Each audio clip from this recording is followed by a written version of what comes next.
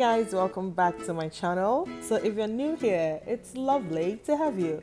But if you're old, hey boo, it's nice to have you back. Did you know baking butter bread was so much easier than you ever thought? Oh well, I'm here to show you that today. It is very easy to bake this delicious Ghana butter bread, or what Nigerians call Agege bread. So let's get right into it. First off, we're going to put together our dry ingredients, which is some hard flour or bread flour. I've added some sugar, salt, and then some nutmeg powder. I'll give that a good mix, and then I'm going to add my yeast now. Now, I didn't add the yeast early on because I didn't want it to have direct contact with the salt. So we mix our yeast together nicely, and then we set it aside for later. Now onto our wet ingredients. I have some warm water. I've just added some warm milk, and I'm going to add an egg to it.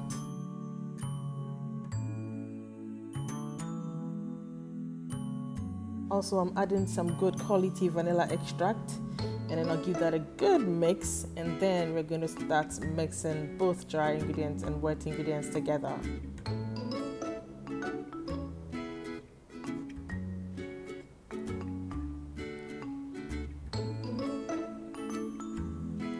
I'm using my mixer here to put everything together so it doesn't make too much of a mess, or that makes me skip a couple of steps or a couple of long steps of mixing the dry and then the wet together. So now I've mixed everything together, and then I'm going to add the rest of my flour. I'm going to leave all of the ingredients in the description box below, so please take a look at them and then put yours together, and that will also help you understand exactly what's going on. Now it's time to add our butter. Now I'm using both margarine and butter because I wanted that Ghanaian flavor, and I also wanted the butter in there, so I used half enough. I'm going to leave all the ingredients, like I said, in the description box below, so do check them out. We add all our butter now, and then when it's all mixed together, I'm going to move everything onto a clean work surface and begin to knead my dough. Now, as you can see, my dough is really soft. Yes, very soft. That would help me control the amount of flour that is going into the bread or into the dough. If I had added everything or all of my flour in the beginning, that would make it difficult for me to take out if the flour ends up being too much. But in this way, I can gently or gradually add my flour and get the perfect consistency that I want, or texture that I want. So make sure to take off all of the dough off the hook, and then get it on the clean work surface. Now I'm going to sprinkle a generous amount of flour onto my work surface and onto my dough before I start kneading. I'm going to use a whole cup of flour for the kneading. Yes, a whole cup of flour. So I'm going to mix all of that with the dough and then start the kneading process. Actually, the kneading process has already started.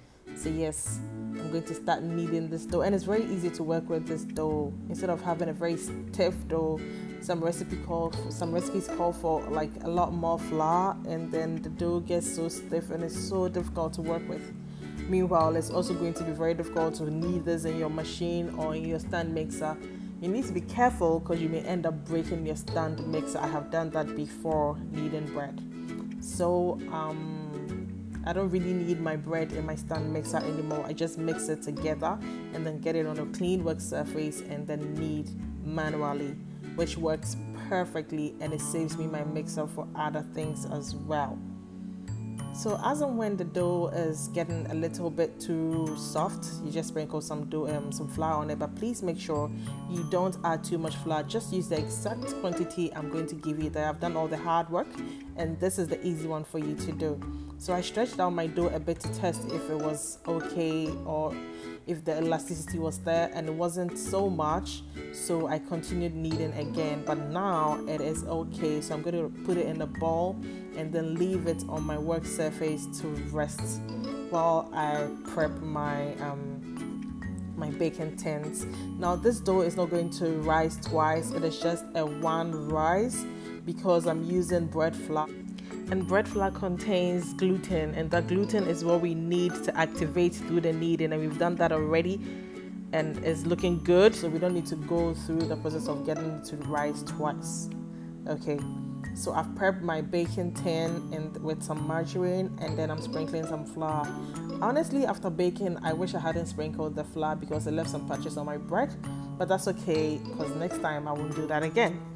Because this pan works perfectly. This is a local pan that I got from the market. It works perfectly. The other ones, there are some that end up having your bread sticking on the sides. This didn't work that way at all. So please know your baking tins very well and know how to prep them. Okay. Now the dough is ready. It has risen, even though I didn't expect it to rise this much. After about 10 minutes, it had risen to this level. So I divided into two, and then I tried to get the same sizes to fit into my two baking pans, because the baking pans are the same size as well. So our dough is ready to be rolled out, and I'm going to use my rolling pin to help me roll this out to as smoothly as I can. Okay, you can also use your hand to do that, but I like to use my rolling pin. It helps me a lot more, and it's quite easy to do that. So just stretch out the dough with a rolling pin, and then keep folding as I'll be doing. Keep folding and turning till you get to the shape of your baking tin. In the meantime, guys, if you haven't subscribed to my channel, please do so now. Give this video a thumbs up, leave all comments and questions in the comment section below. Also click on the notification bell by the subscribe button so that anytime I upload a new content, you're first to be notified. Okay, so you get the first hand treatment, VIP treatment. Okay, also thank you so much for subscribing and for sharing my video. And surprise, there's a bonus video at the end of this video, which is going to show you one way that I do or use my butter bread to make a one-pan egg toast. It is delicious, it is yummy, it is one of our favorite breakfasts at home, and you will love it. So please stay tuned, keep watching to the end so that you can learn how to make some delicious toast after you're done baking your butter bread. Okay, thank you. So as you can see, I'm getting close to the size of my baking tin. Now I'm going to roll over from the top to the bottom into like a log sort of, yes. And then I'm going to pinch the seam side, and the seam side is what I'm going to lay flat into my baking tin. And when we're done with this one, we're going to repeat the same process for the second one as well, the second dough. And then both of them are going to rise for about between 30 to 45 minutes, okay? And then we're going to leave it to rise up to 3/4 of the tin before we set it into our oven to bake. Now what I do is I don't cover it fully. I cover it so about, I leave a little bit of space at the edge of the baking tin so that I can see the level it has gotten to before I bake it. Now we're going to use a water bath. So I have some water in this bakeware that I'm going to set under the baking rack I'll be using to bake the butter bread, so that it's going to keep the bread nice and moist as it bakes, and then it's going to come out really, really good. So this first one that we did is ready to get into the oven. You can see the second one has a little more to go before it gets into the oven. So we're going to leave that for about 5 more minutes before we set it into our oven. And this is how it's looking in the oven now with a water bath under it. And then we baked this bread for a whole hour and 10 minutes.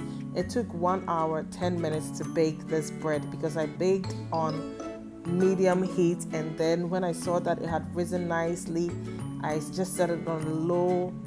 But after an hour, I set it on low to brown as nicely as I wanted. Okay, you don't want your butter bread to burn, so please keep an eye on it, but don't be opening the oven too much. Don't open the oven until after 50 minutes to check exactly what's going on. And before you put your bread into the oven, make sure that it hasn't risen to the top, because the rising process is going to continue in the oven. Now, if it rises to the top, the bread or the dough is going to find its way out of the baking tin. It's happened to me before. I don't want it to happen to you. So don't let it rise all the way to the top. 3/4 level is okay. And then you can bake it nicely. Now look how perfect this bread came out. I mean, the whole place was smelling like a very amazing bread bakery. It was just amazing. I just loved it, the whole process. It smelled so nice, and it was so soft and shine, just how I like it. I like my bread to shine, honestly, and it came out just that way. This bread is just so perfect. You can use it for whatever you want, for your toast, for your sandwiches, for anything at all, and you will absolutely love it. Thank you so much for watching today's video. In the meantime, please subscribe to my channel, and there's so many other videos that you can see on my channel. Also, the bonus video is coming right up, so stay tuned and watch that.